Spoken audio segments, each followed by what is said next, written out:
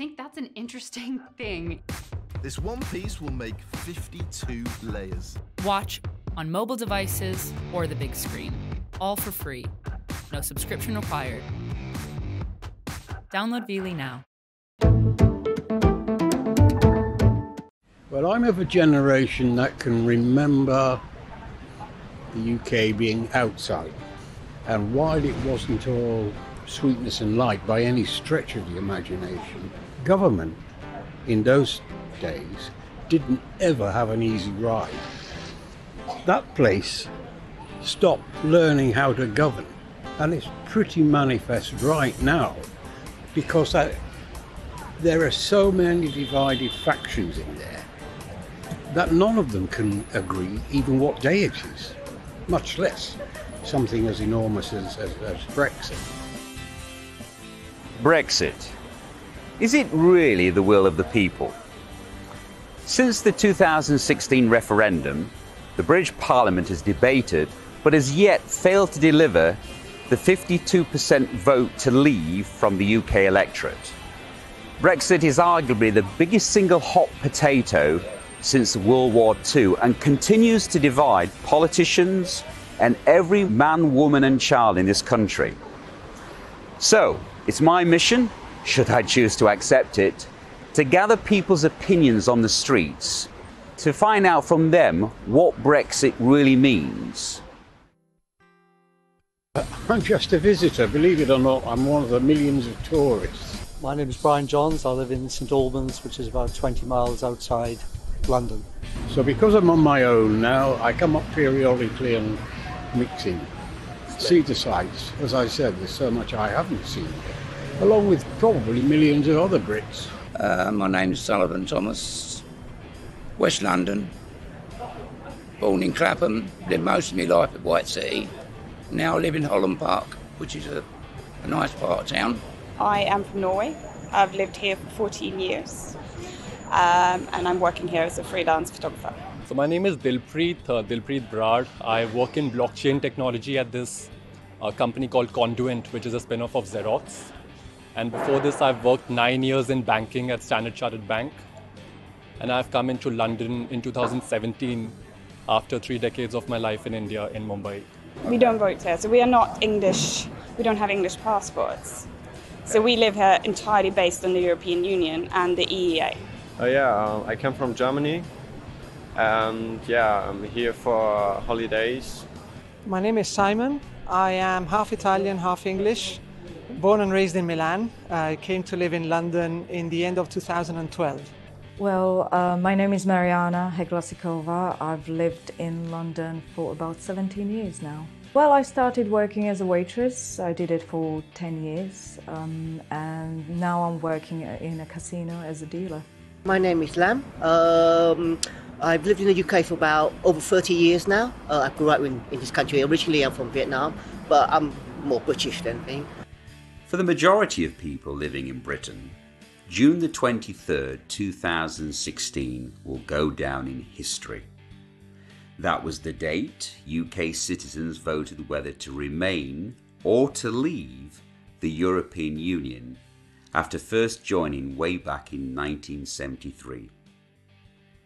51.9% chose to leave. What does the UK public really think about Brexit?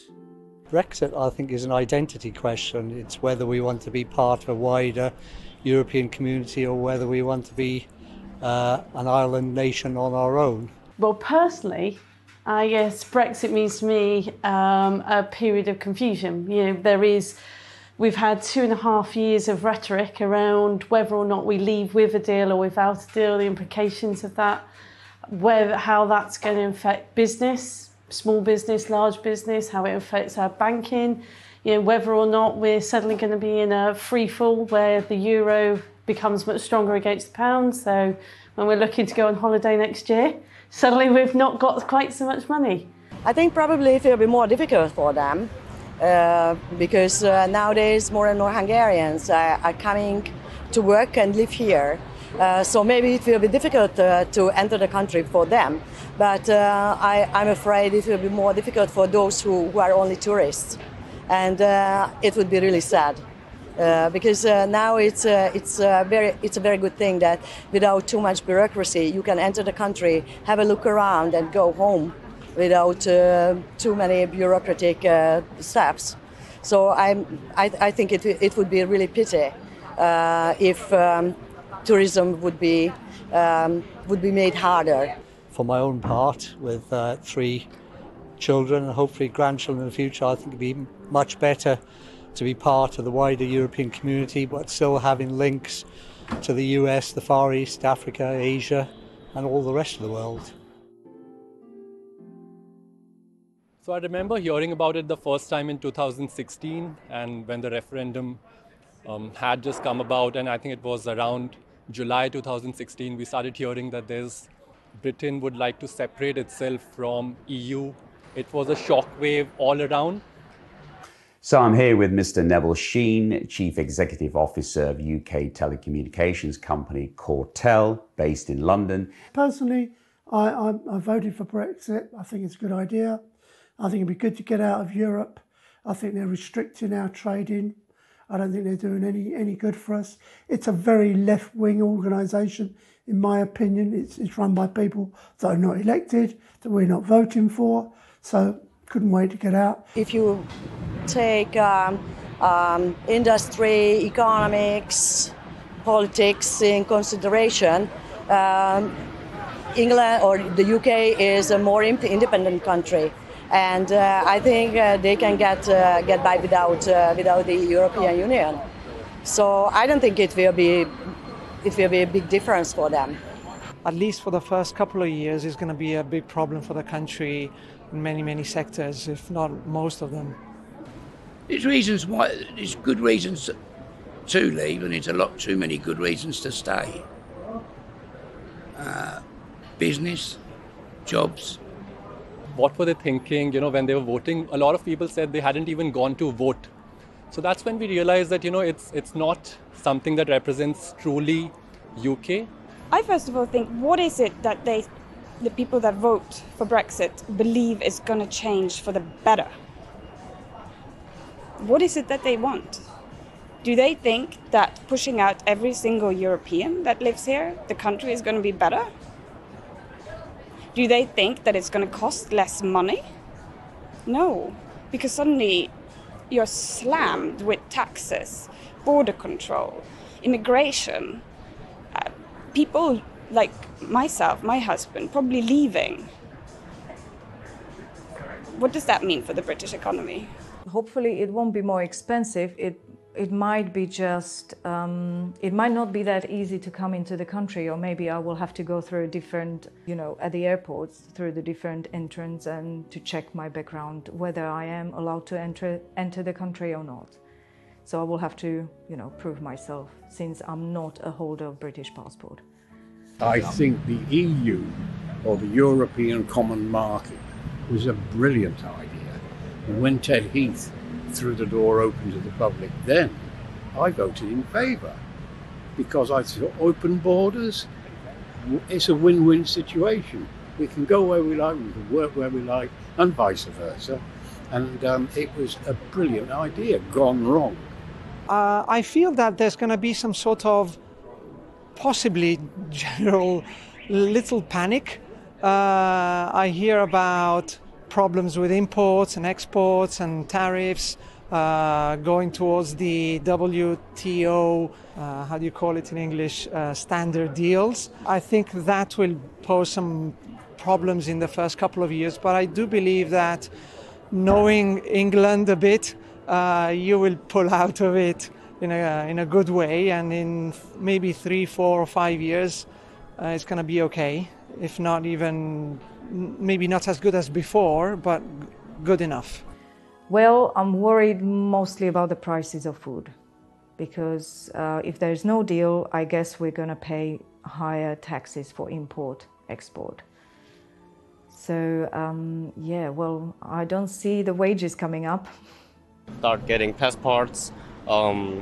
At the moment we just need our IDs for traveling here because the UK is still in the EU. That's very convenient for us. That's because we are in an apprenticeship and we don't have that money to get a passport. I am a Brexiteer. I want to get out because, as I said, I remember this country pre-Brexit and how dynamic it could be. But on the other side, for businesses, that's going to be a huge amount of uncertainty because if they're buying from Europe or selling into Europe, there's no control over what that's going to mean. Well, it means a closure of something, mostly closed borders. I've got the right to stay after 17 years. I have to make the decision whether to apply for the passport or whether residency card will be enough just to travel into the country. As Brexit will have very big impact to economy, it also will affect to fashion industry, and it's not a good impact because the prices will go up. Because if the immigrants or Europeans have to leave the UK, and companies will have to hire locals, and it will be different salaries. Something that Tony Blair said resonates well with me, that as time passes by over the next 4-5 decades, China, India, these will sort of become the superpowers in the world. And the strength of developed economies, which we know right now, Germany, UK, Americas, that will sort of go down. It will become a lot more balanced. Strength of global economy will shift more towards east. And when you have such a scenario playing out, you need a collective bargaining power. And probably a lot of people say that UK indeed has shot itself in the foot by reducing its collective bargaining power, because now, over the next 15 years, maybe 2 or 3 decades, your bargaining power in terms of trade relationships, financial relationships with your counterparts will definitely diminish. It means it makes it much more difficult to get to London, for example, or other countries in the United Kingdom. And I don't think that's good. Not good for me and not good for everyone else. What will happen to a lot of goods that are being transported across borders? What will happen to all the people from EU who are in UK right now and the UK people who are in Europe right now? Will they be able to stay, not stay? What happens to their passporting rights and all of that? I think it's quite a difficult one for me because I am Norwegian, but I live here. I'm married to a Polish man and we have a child that's born here. So we are basically very European. And for us to hear that this country wants to leave the European Union is, first of all, extremely disappointing for us. Because we built a life here and we wonder, does that mean that we are not more welcome here by 50% of the people that live here? What does it mean for us when we want to buy a house? What does it mean for our child? There's quite a few questions that's going through our minds. And we're also wondering, people are talking about Brexit and Norway. They're saying we could be like the new Norway. But in my experience, I don't think that's what England wants. The reason being is that Norway has the European Union, but they have no say. They pay a lot of money to be part of the European Economic Area, but they have very little say in what that means for the country. We still have to take a lot of the goods, and we still have to comply with lots of the rules. I don't think it will be what the Brexiteers really want for Brexit. Even in banking, we were struggling to just figure out that, what will happen to a lot of companies who earlier had passporting rights, and now they will not have those negotiating powers. What becomes of the financial contracts as well? And London has always been a hub of, global currency trading. It's probably the currency trading capital of the world, right? The power from a financial perspective will diminish eventually. Brexit meant to me is what they said, leave or stay. And Brexit means leave. Now I voted to stay. I think the social and economic consequences of a no-deal Brexit are going to be so difficult for a large number of people. Tim Devlin was born in Dublin but now lives and works in London. He is a barrister at Furnivall Chambers. Before that, he was a Conservative Member of Parliament. With a no-deal Brexit, he is very aware of the problems that could occur gathering legal evidence. The most important thing that we are looking at in terms of a no-deal Brexit is what is going to happen to the European arrest warrant. This is a procedure which is agreed to by all 28 European countries, by which someone who commits an offence in one country can be arrested in another country and brought automatically back. If we no longer have the European arrest warrant after a no-deal Brexit, that will mean that Britain would have to formally apply for extradition for a criminal who had come to the United Kingdom and committed an offence here.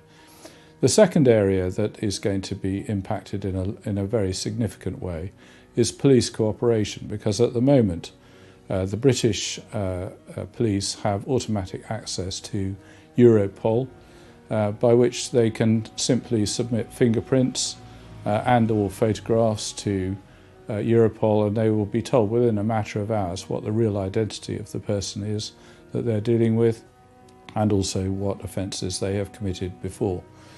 A third area that is important to us is the area of joint investigation teams, which is where police in, say, 2 different or 3 different European countries jointly investigate a group of people or an individual who is committing crimes across national borders. At the moment, in this country, that's chiefly used for internet crime, fraud, and narcotics, which are moved from one country to another. And the last, and I think probably a significant area of cooperation, is in how British nationals are dealt with and held in other EU countries.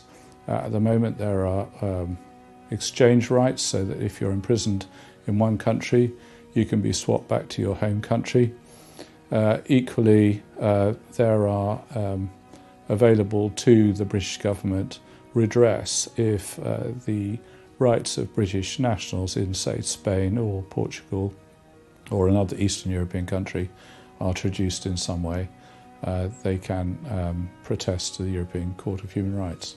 And this will have an impact on the British courts, because the sorts of cases, transnational cases which are brought to court at the moment, are possibly at risk of being hindered by a no-deal Brexit. But my understanding of it is that everybody is just going to continue after Brexit doing exactly what they're doing at the moment until they're told not to. But we all await to see what people on the other side of the channel will do, because of course there is a common travel area with Ireland, so we already have quite prior to joining the EU, we had an arrangement with the Irish government that there would be joint investigations and cooperation, so that's not going to be affected. What we're really waiting to see now is whether or not countries on the other side of the channel are going to make change to the arrangements. I think the likelihood is that cooperation between police forces will continue until somebody tells them not to, and we'll have to wait and see what line the EU takes with regard to crime. I don't know much about the EU arrest warrant, but I don't see why we wouldn't be able to get someone arrested and extradited just like we do with the States or other places now. So I'm sure that will be set up. Why wouldn't it be? Makes no sense not to do that. I don't think the politicians pushing a no-deal Brexit are being honest with people. And I think they're selling a populist message, and therefore people don't realise how bad it's going to be. Britain is a proud trading nation. We have a good democratic and legal system, so eventually we'll come through it. But I think we're going to have 5 years of trauma. I think there's going to be a generation that are never going to recover from it. Carrie James runs Benedict Mackenzie, a firm specialising in offering administration and liquidation services for companies. for us as insolvency practitioners, as with many other professions, there's no contingent, or doesn't appear to be any contingency at the moment about how inter-European laws work. So at the moment, if we've started those proceedings in England, we can automatically open proceedings in Germany under European law, whereas there's no certainty around how that will happen, or how that sort of mutual understanding and workings will happen after Brexit. From the perspective of running an insolvency practice, what we don't know is what the implications will mean to small businesses. So we work generally with small, medium enterprises where small directors, so they're family businesses, small, they could be retail, it could be manufacturing. They are suddenly going to be are continuing to work in a period of uncertainty. So because they don't know what the implication may be on pricing or customers or staffing levels, so if they're reliant on on staff coming in from Europe to support their businesses seasonally or for longer periods, because they can't plan around that, what they don't know is how that's going to affect their business. So they are trying, as we get closer, I guess they're planning around how they may make their businesses more certain or more robust. But what they don't know is actually what the financial implication could be, and whether or not they have any sort of sufficient reserves or funding to make that happen. Now, that may lead to an increase in pressure on businesses, so we may see an increase in insolvencies. Undoubtedly, we will see an increase. Actually, it's not good for the overall economy. And what we need as an economy is for entrepreneurs to succeed. We need businesses, small businesses, to succeed as a foundation for our economic stability. Now, there's a degree that there will be increased insolvency, but what we need to make sure is that's as part of a process of recovery, so we don't just have it draw into a close. So we don't have a free fall where we've got a large amount of insolvencies, but there's no recovery. There's nowhere for these small businesses to go. So we need to make sure that as much as they use the right procedures when they can't continue, there is some advantage in them in continuing or recovering or rescuing or using the insolvency procedures that are there to rescue businesses, not just to bring it to a close.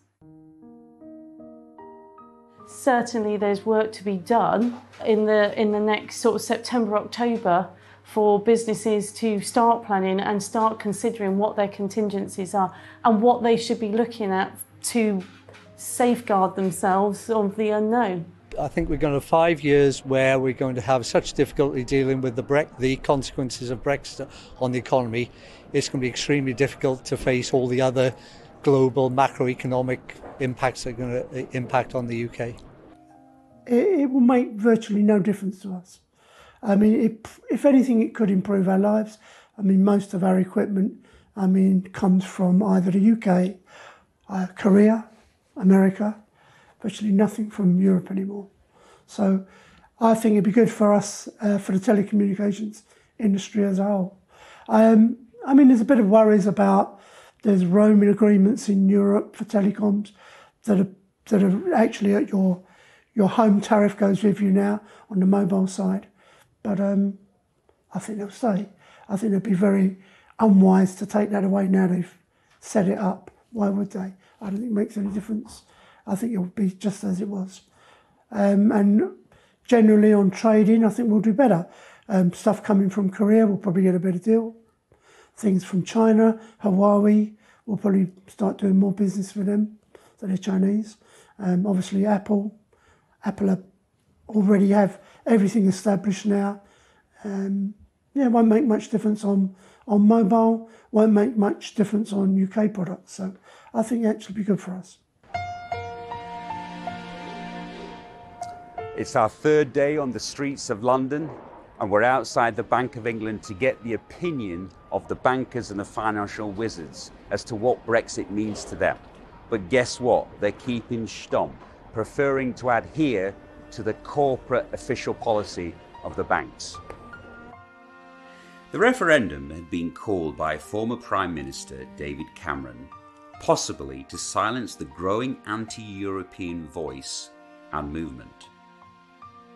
Most people were expecting a decision to remain, and so were genuinely surprised with the result, and indeed David Cameron resigned the following day. But as I said, Brexit now is very confused. I think there was inherently a lack of information because people just didn't know. But I also think there was a lot of disinformation where politicians who were pushing the Brexit line knew some of the difficulties that were going to be faced, but were subsuming them in a marketing sell for Brexit. I think if they dodged the difficult questions. If you ask any of the Brexit politicians now, how many people are going to be made redundant, how many people are going to lose their jobs, how many people are going to be economically, financially worse off in the next 12 to 18 months, they'll skirt the question, they won't tell you. They know how difficult, they have an idea how difficult it's going to be. We're woefully unprepared in all areas of life, all areas of the economy, and I think it's going to be a real shock to the system. I think we'll get through it, but as I say, I think it's going to be several years of real hardship, and as usual, it's going to be the less well-off, the less well-educated that are really going to suffer. And I think the Brexit people, lied as well. I think they were not telling the whole truth, and people didn't get the full information. I think Brexit was a protest vote by people, not an actual vote to leave the Union. It was a protest vote that I think went wrong. I don't think there was. I mean, it was leave or stay. People voted to leave. I can't see where misinformation came from. I really can't. If people voted now, with all the facts and all the things that we know now, there was no way people would want to leave the European Union.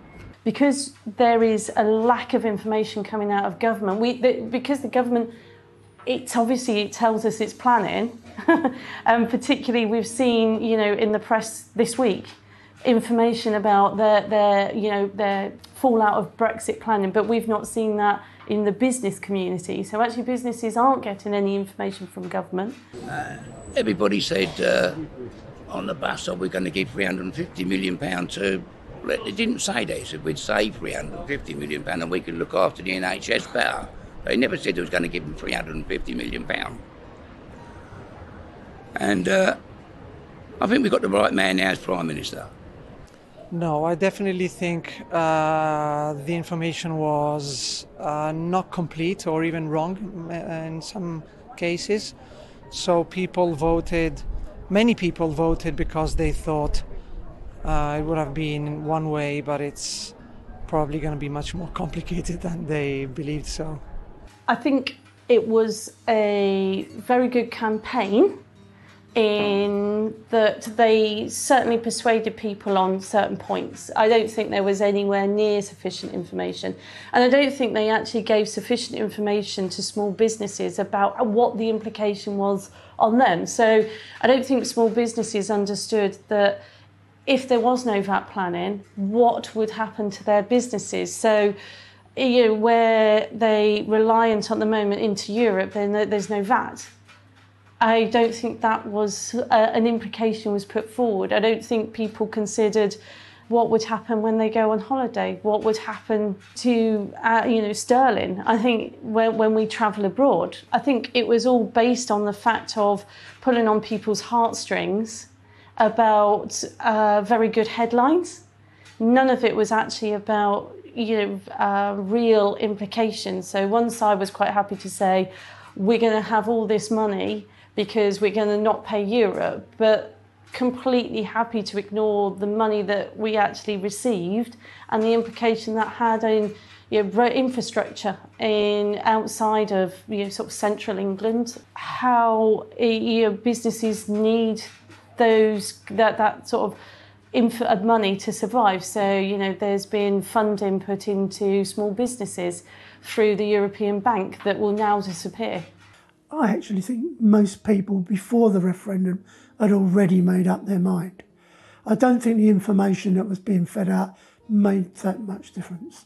It was a little bit misleading about the 350 million a week, but that was the headline figure, and it was a true figure. It just wasn't the net figure. It's fair enough. I mean, nobody of any kind of intelligence thought that that was exactly what we're paying and we're getting nothing back. I don't think very few people thought that that was the only amount of money involved.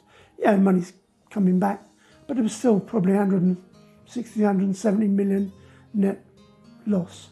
For what? To be in the customs union, that's a two-way street. We'll get a deal with Europe at some stage, even if it's not before we leave. Later on, they'll want to do a deal. We can then go and do good deals around the world. It's a big place, I think there was a lot of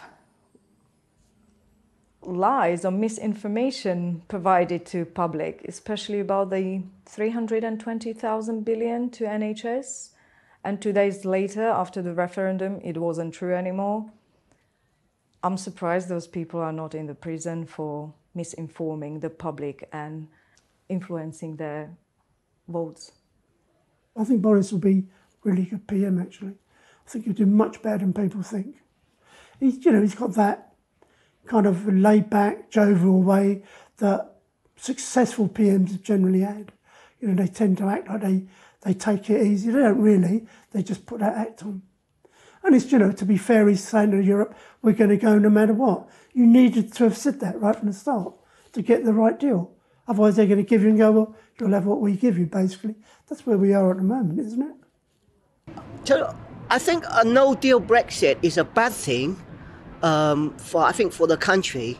I think it's a bad thing for the country, but I think it's leading that way. I've got a feeling it's leading that way, unless the European Union changes its mind and that sort of changes its mind about a few things. But I think it's leading towards a no-deal Brexit. Clearly, I would say that, the way it has panned out after 2016, and you had Johnson at one point of time stepping back and putting Theresa May forward to sort of try and negotiate with Europe. It did not turn out to be so well. With EU, you sort of came to a point wherein Theresa May almost created a Brexit, which is not really a Brexit. You try to create as much of status quo as much as possible. And then the hard Brexiters said, this is not what the referendum alluded to. It should have completely been a divorce, and that's what Boris Johnson has come to now. He says that on 31st of October, we will leave no matter what. I feel they talk more about Brexit in Italy than they do over here.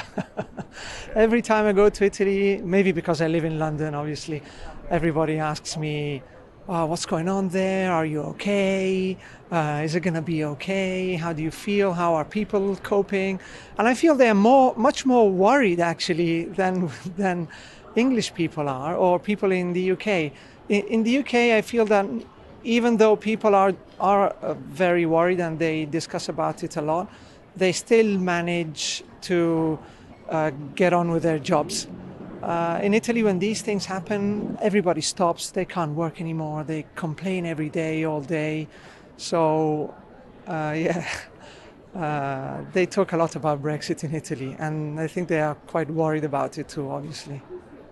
In 2004, we were promised law of our country will be superior to European Union. I don't see that happening anymore. It looks like we're being dictated by European Union what laws we should have, what food we should sell, what chemicals to add to the food and drinks in order to keep it within the European standards. The prices went up.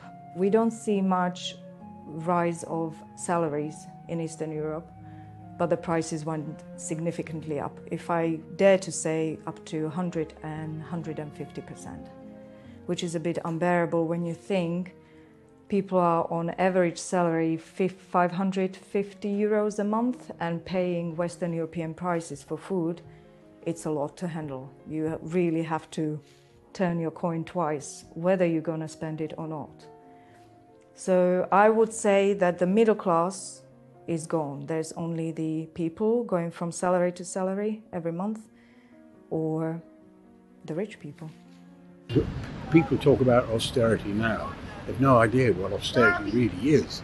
I'm a child of the post-Second World War generation, growing up in the 50s into the 60s and so on. And life was hard. It really was. And I think if a deal can't be struck, there is the real possibility of a no-deal Brexit, I beg your pardon. It will impact on lower earners, perhaps than it would for people like me.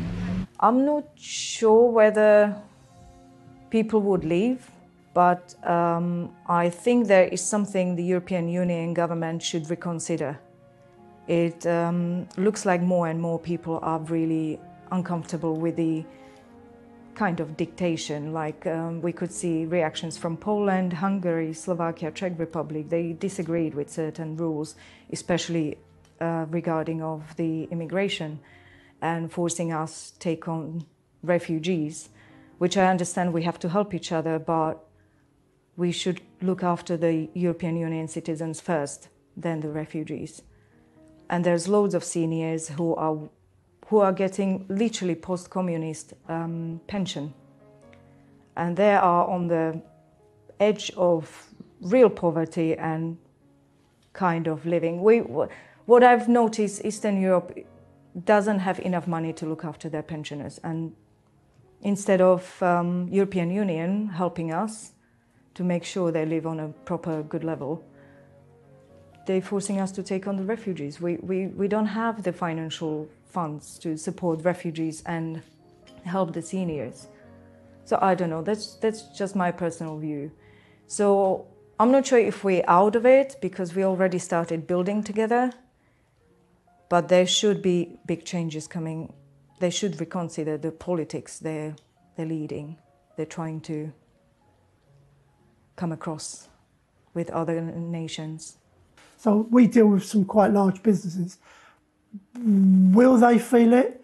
I've not been told by any of them. I mean, if we look at a lot of our clients, not many of them are dependent on Europe. We're just lucky, I think, in that way. But if we lost a few clients, or we had I mean, nobody wants to see companies going out of business because they've got trading arrangements that have now gone. But they will make other trading arrangements, and they will recover, in my opinion. Most of them will ride it out. There'll be a rough period, and then they'll come back. I think we'll do fine. I mean, at the end of the day, being in Europe, I still can't understand why you can't do deals anyway. Even though you're in Europe, to me, trade in Europe, you trade with Europe with no tariffs. So what is stopping somebody from being in Europe, free trade between Europe, what's stopping you from doing deals elsewhere? It doesn't make sense to me. What do you think of the Irish backstop? It's very difficult. It's a really politically difficult question because I understand the EU and Ireland as part of the EU does not want to, they don't want to have free access across the border between Northern Ireland and the Irish Republic. But equally, I understand how the British government and people in Northern Ireland don't want to have a border between Northern Ireland and the UK. It's an intractable problem. It's a Gordian knot, but it's a consequence that comes out of the whole Brexit idea that could have been avoided. The difficulty we are in now is that we're leaving the European Union. Therefore, as a result, we should have hard border. Now, whether a technological solution can be found, but then the Irish border is incredibly long. Parts of it are out of the way. So how do you cover technology with the whole of that? And actually, that's going to have a day-to-day impact on people's lives. So if they live in the north and work in the south, how are they, they're constantly going to be monitored. And that really affects their everyday life. At the end of the day, if you can't get this backstop in Ireland sorted out, then it'll have to be a no deal. And the EU are not really giving us anything. I mean, they're stubborn too. And at the end of the day, to me, I'll just turn around and say, well, if it's no deal, there's no £39 billion. We'll give that to the NHS. But I think Boris will get something sorted. I think the worrying trend at the moment is the increase in violence that Northern Ireland's already seeing. And I think for us as a United Kingdom and for separate countries, nobody has a desire to move back to those times. If that is an implication of Brexit, that will be a very sad one. Well, my opinion is simple. I haven't a clue what it's about. And I asked a few friends and they didn't have a clue. I'd say that 95% of the UK don't know what on earth they're talking about. The only thing I ever heard about it or read about it was that it kind of ties us into the customs union, which is the last thing in the world we want. We want to be out of it, and that backstop seems to tie us into it. But I'd say most people don't have a clue, don't know it. Nobody knows what they're talking about. We contacted various EU banks to shed some light on Brexit and their opinions on the Irish backstop, but unfortunately none were available to comment. I think the Brexiteers have been tactically very clever, and they've manoeuvred us into a position where I think it's almost impossible now to avoid a no-deal Brexit. I think a no-deal Brexit, once it was on the table, was always a likely outcome because it didn't require anyone to do anything. All the other outcomes require somebody to actually make a decision to do something else. It's very difficult to get consensus to do anything else, whereas a no-deal Brexit almost happens by default. No, I don't think it will. I mean, how can you have a second referendum when we've already had one and they haven't carried it out? And then they go, the people's vote. Well, who voted last time? Ancient aliens. It was the people voted. And they haven't carried it. It's the politicians are doing it. Because the politicians don't want to leave are stopping them leaving. They're not stopping you leaving because of the deal. I just think they just don't want you to go and they're holding you up. I still don't think we'll come out on the 31st. I think the risk is that we've got conference period coming up, which is going to take us out of will take the government out of actual business days in Parliament. So if you actually start to look at how many there's 76 days till we leave, but actually if you take that down to how many business days there are in government, Boris actually doesn't have to do very much. I don't want another dithering Prime Minister again, you know, and I hope Parliament sorts themselves out because they're just a mess at the moment, to tell the truth. I don't see what he's not got a magic he's not a magic wand that he can suddenly wave.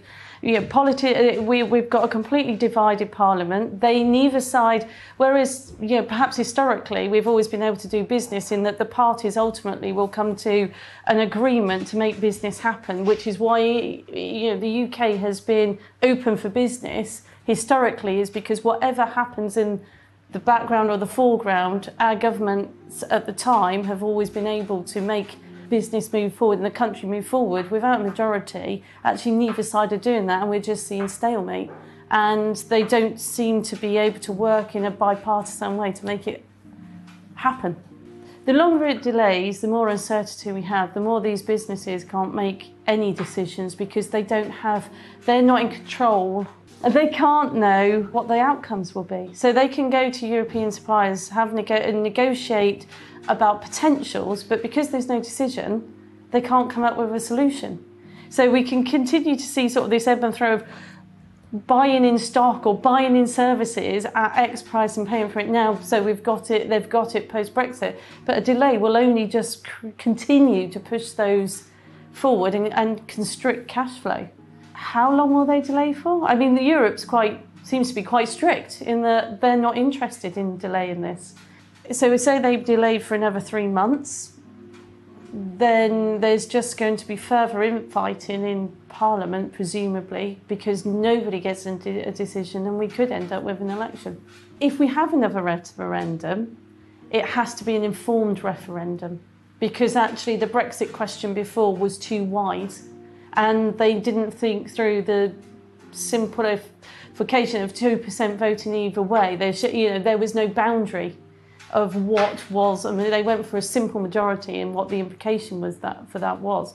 So I think if there was another referendum, it's got to be in much clearer terms about what that means for the country. I think there'll be a lot of turmoil afterwards if we leave without a deal, which I don't think that's his plan. I think his plan is to just say to Europe, well, we're going to go no matter what. If you want to give us a deal, it'd be better for you. But if you don't, you don't. I mean, the worst thing that happened was everybody stabbing Theresa May in the back and saying, oh yeah, we're going to stop you, we're not going to have a no-deal exit. Well, people sitting in Europe must have been laughing their heads off, really, thinking they're all fighting each other. We don't have to do anything. We're just going to give them, they'll have to accept what we give. Well, yeah, I'm really unhappy about that. I think you need to go in there saying, we're ready to walk away. Anyone in business should realise that. But, a lot of people in Parliament are not in business, especially if they're on the Labour side or the Liberals. They normally don't understand business very well. But I do think he's much more determined than Theresa May, although we would need to see what the Parliament is going to do. Are they going to help him or not? I think he really wants to do it and he really believes in it. But I don't know if there's any answer to that question. It's much more probable that he's going to do a no-deal Brexit than May would have done. Because we didn't exit then, they've spent reserves that they may have or may have borrowed to buy those funds. We've now got this period where those companies have had to continue trade. It's constrained their money, their cash flow in their businesses, and we're still not out. So after the 31st, it could be a situation where actually the reserves they've put in place have been used. They don't have sufficient money to buy stock. The VAT situation isn't resolved, and they're suddenly having to repay the money that they've potentially borrowed for that stock. So that will then see uncertainty in the business, and it will see them having risk about how they fund that. I reckon another 6 months. And whether we get a deal, I don't really know. I'm not a politician. But the people, to me, if you vote for something, and the winning side should get what you vote for. And we voted to leave, and we should leave. I voted to stay, but for business reasons mainly, and we should leave. And politicians shouldn't be able to stop it. Well, I hope so. I guess he has to deliver now. He started this fight, he should finish it. I would certainly like to believe that if it's just about a 3-month time span, and if somebody's got there in a position of power and says that I will do something in 3 months time frame, then you want to honor such a thing, right? You might change plans when something is, let's say, 3 or 4 year long, and things develop over the years, and then you realize, probably it was not a good decision. We need to change the course of path. But in a 3-month time span, if you cannot stick to your own word, then do you have that honor as a statesman? I'm not sure. But you asked me that, what is India thinking? What is the subcontinent thinking about it? What is China probably thinking about it? Clearly, they would just think that, UK has to now go through this entire massive exercise of negotiating bilateral trade agreements.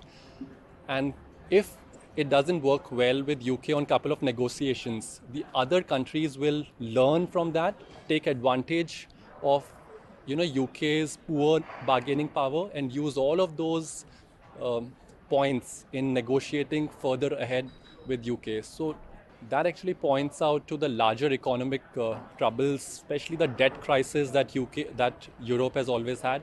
So I've always believed in this. When I did my MBA, I realized that there are certain people in the classroom who really want to study well. They are the leaders. They put in all the exercise. They put in all the hard work in developing a group activity. And there are certain people who are called free riders, who just want to chill out, have fun. They will still get the same grades. And that's effectively how the world works. When you sort of bring different countries together, not all of them have the same strengths. If you base it on a strengths-based agreement, everybody contributes with their strengths, then a collective whole of different countries can actually be great. But if some countries continue to have a debt problem, they are taking unnecessary risk, productivity doesn't grow, structural reforms are not put in the economy, those countries will end up always spiraling into a debt problem.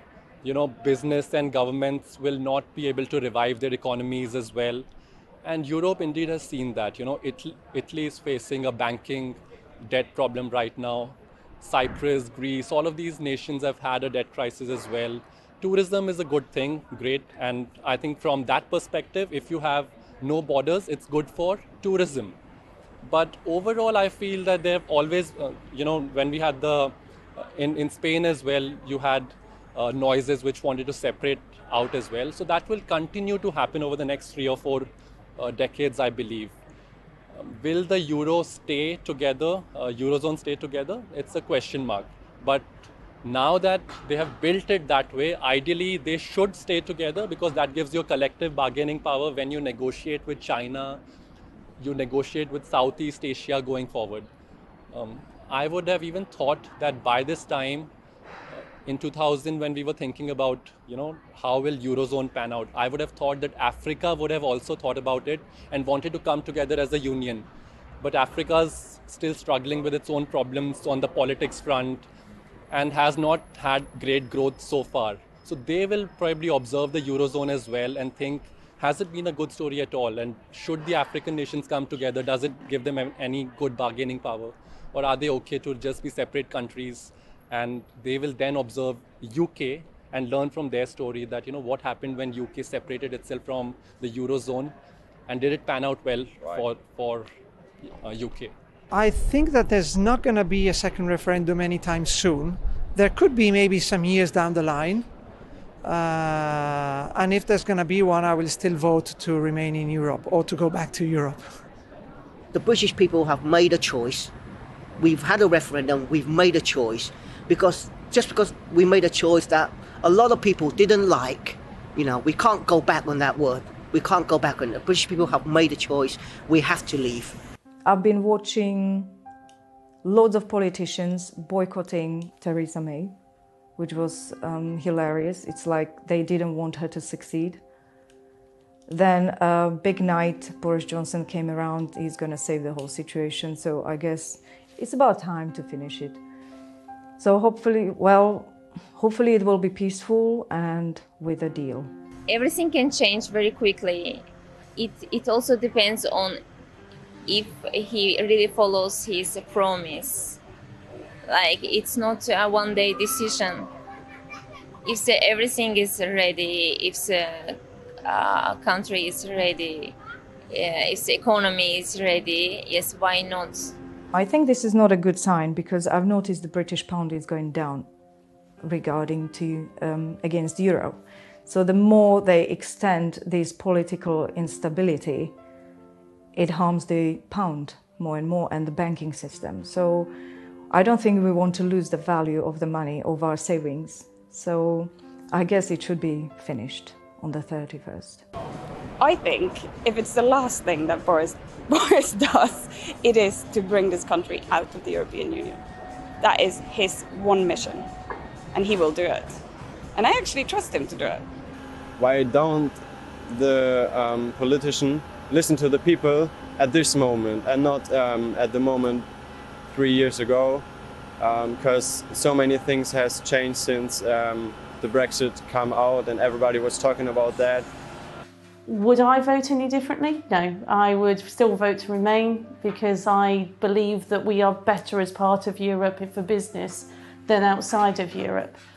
In terms of if there was an election, what that may mean, I think the risk we have at the moment is we would have no overall majority. I think people are so disheartened by either Labour or Conservative, whatever your historic political allegiance is, that we may end up with a series of either hung parliaments or scrabbled together people trying to get a majority. And the difficulty is in their own parties, they're so far apart, it's hard to understand how they'd actually get together and create a ruling majority. My vote definitely wouldn't change. In fact, I'd be drumming up people to vote out, because I think it's disgusting that, you have a vote, you win the vote, and then the people who lose go, oh, no, we're not happy, we want to have another one. What, are we going to do, the best of three? I think it's disgusting. I think it's absolutely wrong, democratically wrong. And it's quite obvious, because the people voting for it are not really democrats, are they? They're, the left wing are not a democratic society. They don't think like that. They're not good for business, and they don't understand it. And yet, employment's the best rate we've had for years. Under David Cameron, it went down, down. It's still going down. It couldn't be better, you know. And you've got Labour saying we're going to do this, we're going to do that. All things that are going to put unemployment up. You know, if you put up the minimum wage, you're going to raise unemployment. That's the result of that. People need to get on the employment ladder, even if they're not earning a great deal of money. The aim is to get there. You know, my son started in the film business as an intern. You know, he earned nothing. So he showed you what you need to do. You get the job you want and you aim for it, and then you'll get the income you want. You know, he earns good wages now, but he worked for a year and a bit on virtually nothing. I know it's easy to say for me and say, oh, you could keep your son, but most people have got parents that they've grown up with who kept them anyway. They need to, you know, life, the whole way we take employment and the whole way we build our careers needs to be changed slightly from what it was 20, 30 years ago or in 1973. Well, from what I've seen so far, I think loads of people were misled before the first referendum. So I guess a few people might have changed their mind by now. So they would probably vote otherwise. But then I find it a bit, I don't know. What if it's the other answer? What if the referendum will be for stay in? What's going to happen then? I think the possibility of a second referendum is diminishing. I think what might happen is, I think there's almost inevitably going to be another general election within the next 12 months. I think what you might find, it's far from certain, but what you might find is once we've had a no-deal Brexit, the consequences will become more clear, and then you'll find that people will vote against the Brexit parties. What you might find is that Europe may be open to a renegotiation of opening up access to the EU again, but these are really uncertain times. From my own part, I voted to remain last time, and I would vote to remain this time as well. Normally, at this point in a documentary, I would be trying to reach a conclusion. But is there one? I mean, we have no idea what could happen. Will we actually leave on October the 31st? Who knows? According to Prime Minister Boris Johnson, we will. However, there is a possible vote of no confidence, and his stay at 10 Downing Street could be very short. Indeed, there could even be a general election, and the Remain parties could win a majority.